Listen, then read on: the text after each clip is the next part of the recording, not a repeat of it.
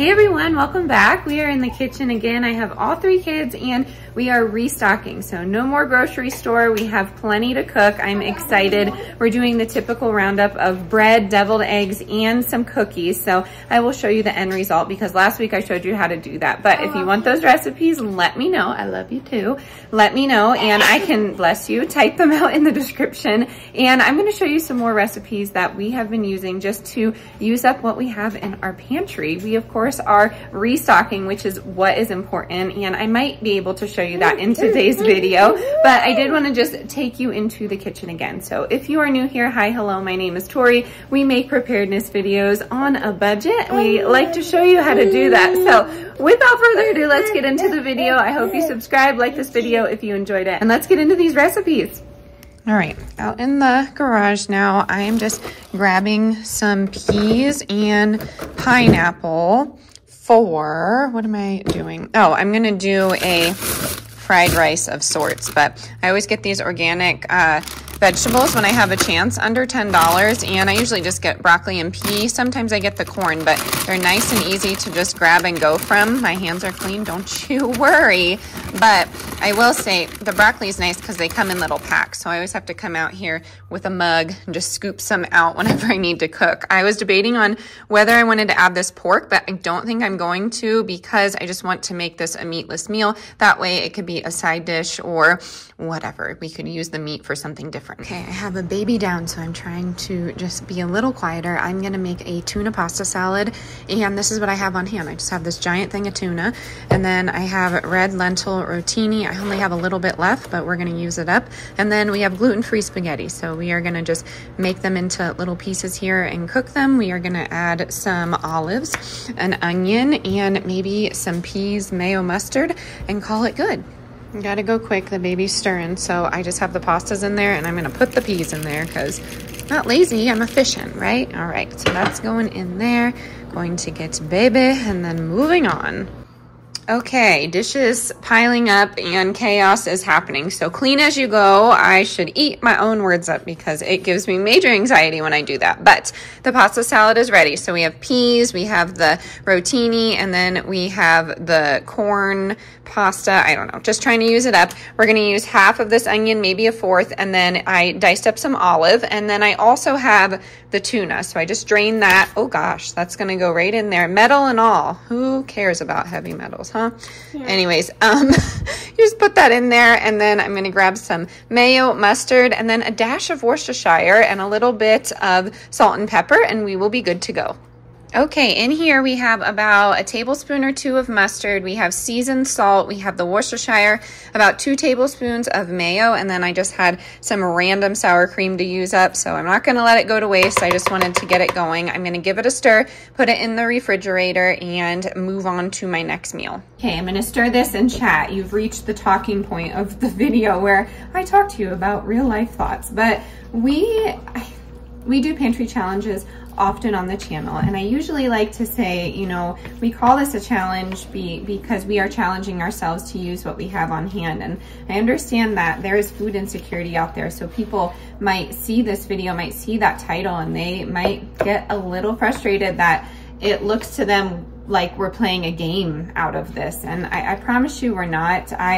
I'm pretty honest and open about our like financial journey. I never really tell you numbers, but I, you know, have a master's in education, so my salary as a teacher wasn't that awful. I worked in a very large popular district in Colorado, and I was fortunate enough to have the salary that I have, but in all honesty, it just wasn't fulfilling me in the proper way, and we wouldn't have been able to afford daycare. And I think that's the reality of us all. You know, there's a lot of moms out there and dads that just want to stay home with their families, and it's really hard to do that. So when I started staying home, you know, there were a lot of things that we had to focus on, and since we are a growing family here, we are purchasing a lot of food throughout the week. So I feel like my husband and I were brought up pretty frugal on each side. We were, you know, taught to save, and we worked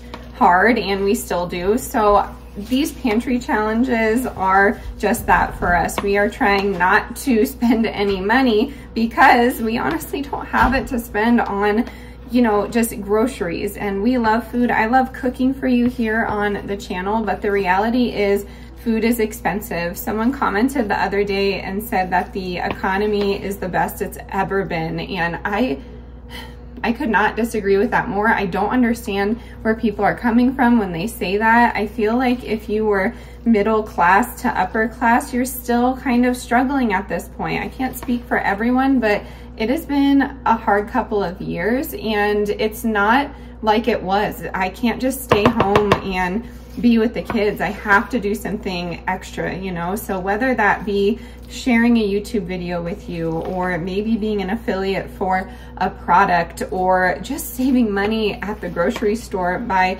cooking from the pantry. There are many ways to, I guess, create an income from home. So I hope these are encouraging. And of course, I always say in these videos, if you are experiencing food insecurity, definitely call your local 211. They are there to help you. I have had a couple of people reach out saying that they have been unsuccessful with churches, food pantries, and 211. And I'm so sorry that's happening to you. I'm not sure, you know, how truthful that is, because I have called 211 before and they were very, very helpful. They are not intrusive. They don't make you feel bad or embarrassed. So not really sure what area you're in, but there's food and help out there. I promise you that. And if you have to make a sacrifice in your life, you might just have to do that. Again, I can't speak for everyone, and I would like to say you see tiny glimpses of my life, so you never know a person's situation by what they wear or where they live or anything like that. I just want everyone to remember that when they're looking at these pantry challenges, because you're never gonna know someone's full, truthful story. So yeah, gonna get off my soapbox, but I did want to just talk about that before anyone, you know, got offended by seeing that title. So here's the pasta salad. It looks amazing. These will be great for quick lunches for the kids and I can serve it over spinach and bulk it up. You could even serve it with a side of potatoes and really bulk it up and make it like a potato pasta salad, but possibilities are endless and this is really delicious. So I'm gonna put this to the side and I'm gonna move on to our fried quinoa. Okay, kids are wrestling behind me, but we do have a lot going into this next dish, but I have a lot to use up, so it's gonna be okay. We have carrots, we have onion, we have pineapple, we have riced cauliflower, we have peas, a baby crying, she's with my husband, she's okay. Butter blends, chive and onion, Kerrygold butter. This was frozen, I got it from Esh's a while back, so I'm going to fry that up. And then I also have, oh goodness, some sausage with green onions, and I only have these 3 soy packets. So yes, we are just gonna work with this. I also have the sweet and spicy teriyaki, but we're gonna put that on the side with some organic quinoa and brown rice on the side. I feel like if I make a bunch of food here, I can freeze some of it. So that is what's going on. It's all gonna go into my frying pan over here, and then I'm gonna save half of this rice cauliflower as well.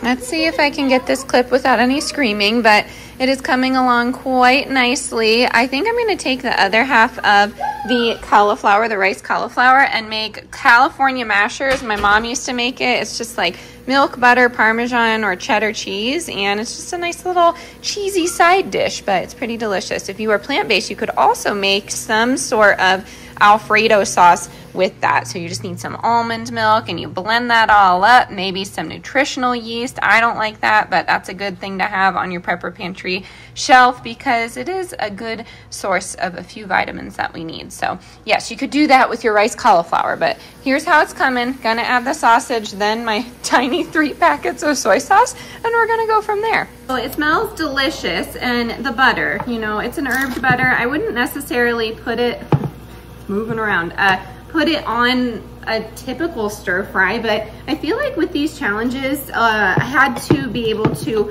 open my mind to different flavors. Would I typically put sausage in a stir fry? No, but that's what we have on hand. And I know in my heart that my husband wanted a little bit of protein meat-wise for his meal. So we are gonna use it for the fried rice, but it's not necessary. If you did wanna bulk this up in some way, we could use broccoli, or you could use, you know, just about anything. Potatoes even have protein in it, a small amount, but it's there. I'm gonna put some spinach in here. But I guess the moral of this story, the moral of why I'm jumping on here, is because you just need to have an open mind to flavor. There is no rule book when it comes to the kitchen. I understand that certain foods complement each other, but when you're cooking on a budget like this and this is gonna be your meal, just try and make it a little bit more exciting. I don't know, if you have kids, maybe put some candles on the dining table. Definitely just keep them entertained and fun. That's what we try and do. Sometimes I make little shapes out of their food or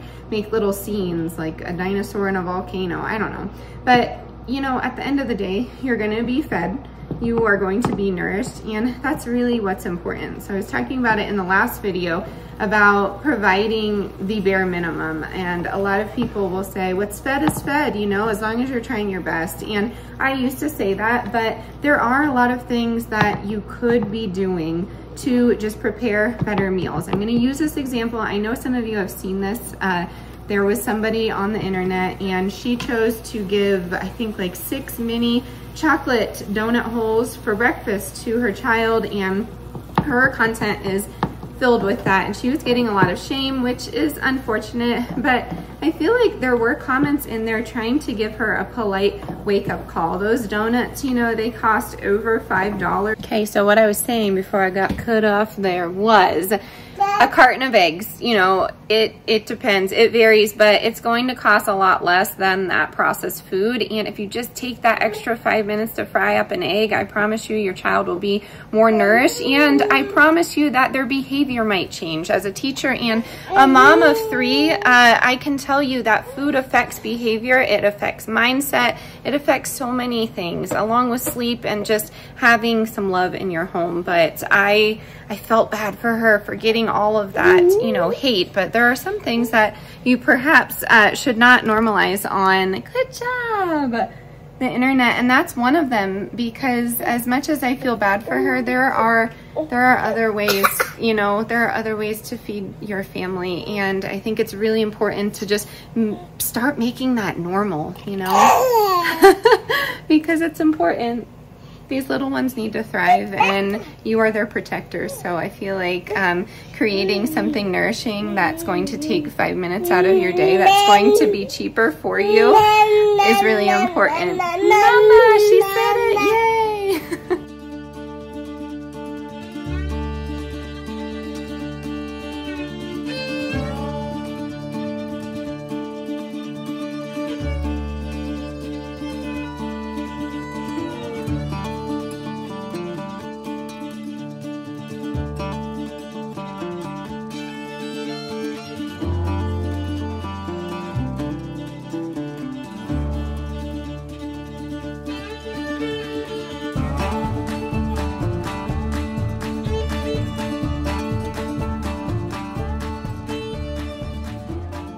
Okay, under the counter, I'm rolling out my bread. When I do my second rise, I roll it out and then roll it like sandwich bread.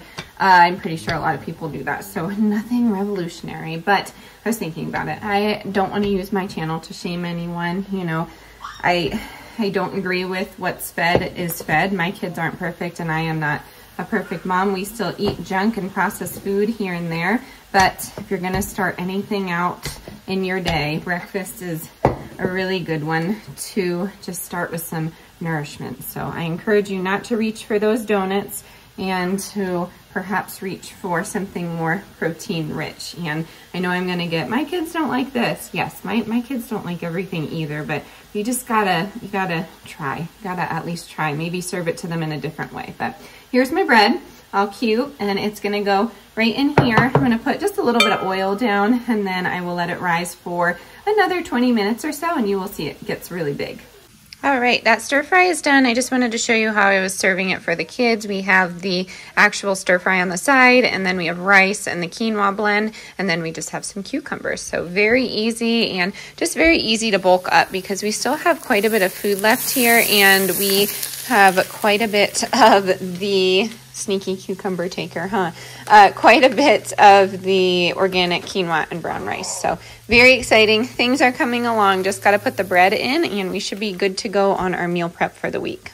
All right, my friends, this is what we got meal prepped. I'm pretty proud of us. I think we got a lot done in a short amount of time. So we have a nice little pasta salad with tuna, peas, there's olives, onions, just random stuff in there, and that will be good for some lunches. My kids and I both like string cheese, but sometimes it's pricey, so I just take a big block cheese when they're on sale, and I buy a bunch of them, throw some in the freezer. So this was thawing out, and this is just Colby cheese, and I just put it in little squares for them, and they like to grab and go from there. So that's really easy to just have a quick protein and a piece of fruit and like a piece of beef jerky or a beef stick, and they're good to go.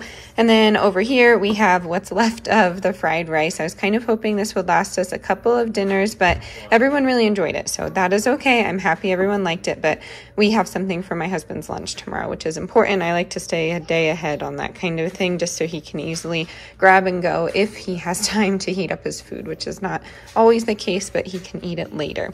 And then we have cookies. So we did the regular chocolate chip batch of cookies, so we have 4 of those left, but with this batch I just put in some extra flour just so I put in some extra oats just so we could save on a little bit of flour so we could make some bread. So these are the cookies for the week. I probably make them twice a week though, honestly. And then we have a loaf of bread for the next couple of days. That's still cooling. I like it to cool a little bit before I cut into it. I find that it works the best. So makes this little roll here, and I always put these in just for decoration, and it's just regular white sandwich bread. It's not sourdough or anything.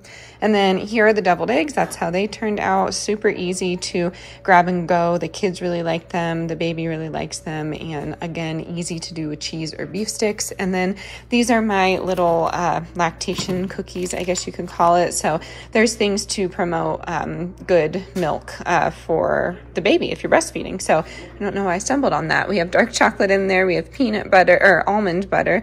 We have oats. We have cinnamon, a little bit of brewer's yeast, sea salt, and I believe, a little bit of honey. So I'm excited. They always turn out really tasty, and it's a nice little treat at the end of the night without too much sugar. So yes, I'm excited. We did really good. Let me get you turned around so I can say goodbye. And again, let me know if you want any of these recipes. Okay, everyone is hopefully sleeping at this point. All the food is put away. I just wanted to close out our little kitchen refresh or pantry challenge, whatever you want to call it, I'm cool with, but I think I'm going to start doing these weekly. I know a lot of you did enjoy this, and I hope that's okay. So stay tuned for more. Let me know what you want to see down in the comments below. If you're new, I would love it if you hit the subscribe button. If you need any recipes, just let me know in the comments and I can type it out for you. As always, stay adventurous, stay creative. I'll catch you on the next one. Bye, y'all.